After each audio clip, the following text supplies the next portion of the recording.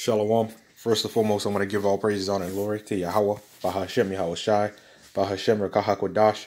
Double honors to the apostles and the elders of Great Millstone, and a sincere shalom to the Akim that's out there pushing the sincerity and the truth in the sound doctrine. I want to say to Wadi Yahawah BAHASHAM YAHAWASHI for giving me, the fellow Akim, start from our apostles, for giving us the opportunity to do these videos, these lessons, the opportunity to go out there on the highways and hedges to edify and warn the nations of Israel, which are you know, the so-called Negroes, Latinos, and Native Americans. All right. The Lord's chosen people, the one the law, statutes, and commandments and the promises were given to. All right. Shalom. So as you can see, man, you know, I'm just kind of going to do this quick video on, you know, the Lord protects those who believe on him and him only. You know, and I'm going to make this video real quick. There's not really much to say about it, you know, but this is just, you know, our job is our job out there is to warn, you know, and edify. As I just now said, our job out here is to warn and edify you so-called blacks, Latinos, and Native Americans, man, that to tell you that you're not so-called black, that you're not black, you're not Latino, you're not Native American, you are an Israelite. All right. Your forefathers were not black. Your forefathers were not Negro. Your forefathers were not Latino. Your forefathers were not Native American. All right, those are names given to us, man. But you people want to keep that image going, man. You people want to keep that shit going, right? And you wonder why we going through what we going through. Well, let me get this. This is Psalm 37. So like this is Psalm 34:7. It says, the angel of the Lord encampeth round about them that fear him and delivereth them. All right. And this is in the Old Testament, man. You pretty much know who that's talking about. It's for you Old Testament Israelites. A lot of you people out there that say the angel of the Lord is not talking about YAHAWASHI. YAHAWASHI is the deliverer, man. Right. He's the one that's going to deliver us from this hell. And it just said, the angel of the Lord encampeth round about them that fear him, right? So the Lord, when you pray to the Most High, man, when you pray to the Lord Yahawah BAHASHAM YAHAWASHI, he puts a barrier of angels around you, man, right? And your Lord Yahawah BAHASHAM YAHAWASHI see that you praying and you sincere about your prayers, man. He put some angels to protect you, man, from the hardships, all right? Because you're fearing them. It says, and delivereth them, right? So you're going to be delivered. If you sincerely fearing Lord Yahawah BAHASHAM YAHAWASHI, right? You going to be all right, man. And that's what we out here to do. This is what we out here to tell you, right? This is what we out here to tell you, to not believe in. Let me get one scripture real quick before I move on to the next one I had, right? This is what you're not supposed to do. Our job, I think it was 2 Timothy 3:16, where it said, you know, all scripture is given by the inspiration of the Most High, man. You know, through instruction, reproof, rebuke, all of that, man. This is one big instruction book, man. Ezekiel 3:33-13. It says, when I say to the righteous that he shall surely live, if he trusts to his own righteousness and commit iniquity, all his righteousness shall not be remembered, man. Right? But for his iniquity that he have committed, he shall surely die. He shall die for it, man. So that goes to you not believing in your own righteousness, man. And this goes to the people that hear these scriptures, right? This goes to the people that hear these scriptures. The so-called blacks, Latinos, and Native Americans that hear these scriptures, man. Because what did they'll say? It says, when I say to the righteous. So if you're righteous, right? It says that he shall he shall surely live, right? It said if he trusts to his own righteousness, so believing in what the hell you want to believe, right? And commit iniquity, right? So you believing in what you want to believe and you commit iniquity and you've been in this thing, it said all his righteousness shall not be remembered. So all that righteousness you did, it ain't going to be remembered, man. But what is going to be remembered? It says, but for his iniquity that he have committed, right? So your iniquity that you committed is going to be remembered, man. All right? It say he shall die for it. There is no gray area in this thing, man. And if you're not bowing yourself down to Lord Yahweh BAHASHAM Shai, you're going to face the judgments that's get ready to come to pass, man. You get ready to be left out there, man. And a lot of you are going to be left out. 2/3 of our people, that's a lot of people, man. That is a lot. That's a lot. And I don't think people think deep down on that, man. That's a lot of people, man. The scriptures say what? The righteous shall scarcely make it, man. So if we righteous, man, you want to scarcely make it, man. So let me get another scripture, man. Amos 5:10. It says, they hate him that rebuketh in the gate, and they abhor him that speaketh uprightly. Right. So they hate him that rebuketh in the gate. That's why y'all people call us hate groups, because what? We tell you that you have to transform your life, man. You can't do all that grimy, shit that you're used to doing in the world, man. You have to put all that shit down, man, and come back to the voice of the Heavenly Father. But that's why we're labeled as a hate group, because we speak against this wicked shit, man.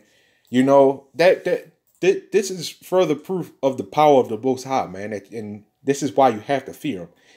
He literally put us in a place where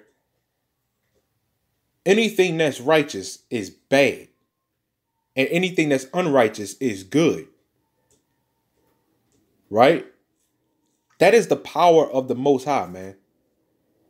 And a lot of Jake just don't see that this is the power of the Most High. You are not to be playing with the Most High, man. You are not to be doing this shit. And this is why it's our job to do these videos and warn you. Look, the Lord protects those that fear him. That's it. That's it. If you don't fear him and you just floating along and you just doing whatever with yourself, yeah, I fear the Most High, especially you other Israelite camps, man. Yeah, I fear the Most High. No, you don't. No, you don't. Right? This is 1 John 5:10. And like I said, this is going to be a real quick one. 1 John 5:10. It says, he that believeth on the Son of the Most High have the witness in himself. He that believeth not on the Most High have made him a liar, because he believeth not the record that the Most High gave his Son. You see that? And this goes towards you Old Testament Israelites, man. It said if you don't believe on the Son of the Most High, you don't believe on the Father, man. You don't believe on the Father. So that's another thing. All right. So this is a little bit of a longer one. This is Exodus 20:1. It says, and the Most High spake all these words, saying, I am the Lord thy power, which have brought thee out of Egypt, out of the land of Egypt, out of the house of bondage. Thou shalt have no other gods before me. Yeah, your Thanksgiving, your Christmas, that Thanksgiving shit is done, man. All right? Your Thanksgiving, your Christmas, your election days, your Halloweens, your Valentine's Day, your Easter bunnies and things like that. Those are all other gods, man. Those are all other gods. And what did it just now say? And that's why you Christians ought to be goddamn ashamed of yourself, man. Because you sit up there and talk about, yeah, I read the Bible front to back. I read the Bible front to back. Then what about this? It said, thou shalt have no other gods before me, man. You sitting up there worshiping a fat man in a red and white costume, man, waiting to give your children presents, man. Instead of you, that's a problem in itself, man. You waiting on somebody else to give your children some presents. Right? Well, you supposed to be the provider, not some goddamn pedophile stranger. These are the people you worship, man. Jay, you worshiping your woman. You bowing down to your woman. You say the black woman is God, man. You know, or your wife is God. You know, your wife is your queen. What the hell is wrong with you, Jake? You know? Verse 4. It says, Thou shalt not make any, so like it, thou shalt not make unto thee any graven image, or any likeness of anything that is in heaven above, or that is in the earth beneath, or that is in the water underneath under the earth. All right. Thou shalt not bow thyself to them, nor serve them. For I, the Lord thy God, am a jealous God. Right? So he said he's a jealous power, man. Right? It says visiting the iniquity of the fathers upon the children unto the third and fourth generation of them that hate me. Right? You hate the Most High, man. Right? You liars. And this is, the Lord said what? You're not supposed to bow yourself down to them, man. You know, you bowing down to your woman. You know, the Lord only said you're supposed to bow down to me. What the hell you doing, man? Right? You bowing yourself down to the flag and shit, man. You know, this wicked ass place. You sitting up there going to vote. Knowing deep down in your spirit that this voting shit ain't going to help you. You think Biden is up there to help you so-called black people, man? You think what's her name? Whatever her something Harris, you know, is up there to help you black bitches, man? Hey, she ain't there to help you. They there to further enslave you. Right? But you know what you say? Well, I don't want to hear it. Okay. That's fine, man. That's cool. We ain't sitting up there with a yoke of iron around y'all neck, man. You hear it, you hear it. You don't. What does scripture say? If a man have an ear, let him hear, man. It said, and shewing mercy unto thousands of them that love me and keep my commandments.